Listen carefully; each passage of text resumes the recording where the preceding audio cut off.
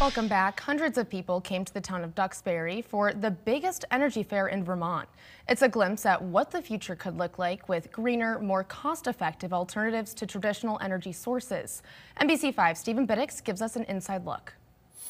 For 17 years, the Waterbury Local Energy Action Partnership has hosted an energy fair to showcase the latest technology for a more sustainable future. A lot of people in Vermont are looking to save energy and save money, and a lot of people are curious about green energy options, and this is the place to come to learn all about the latest technologies, the different opportunities for people to save. Roughly 700 people attend every year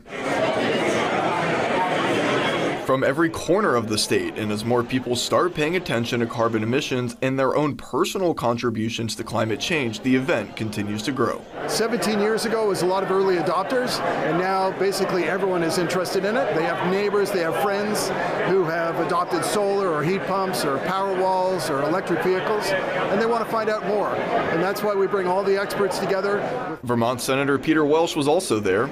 It's letting people know what incentives are out there so that they can save money by making their homes more energy efficient, getting more energy efficient appliances. He says the time to switch is now.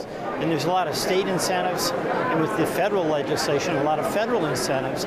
And that means families who, have high grocery bills and fuel bills can find affordable ways to save on their energy bills. The event also comes during Earth Month, with Earth Day not too far behind on April 22nd. In Duxbury, Stephen Biddix, NBC5 News.